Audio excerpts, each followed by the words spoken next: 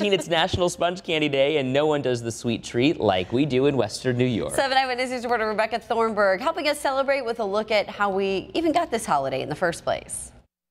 What's not to like about chocolate? Ted Marks has been the owner of Fowler's Chocolates for 25 years, but the company was founded by the Fowler family in 1910. The chocolate professionals claimed the title for the first company in Buffalo to make the beloved sponge candy. You bite into it and it kind of dissolves, it's kind of crunchy, it's kind of sweet, and then all of a sudden it's gone. And you're left with a really great chocolate flavor. So that's pretty unique. There's no other candy like it. This year is the 4-year anniversary of National Sponge Candy Day. Mark says he worked with Mayor Byron Brown to give the Buffalo signature its own special day. And that is National Sponge Candy Day.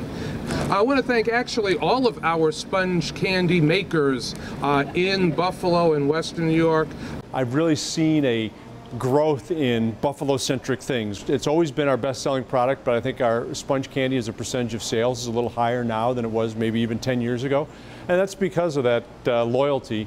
Mark says he wanted National Sponge Candy Day to be at the end of September to kick off the busy candy making season heading into the holidays. In North Buffalo, Rebecca Thornburg, 7 Eyewitness News.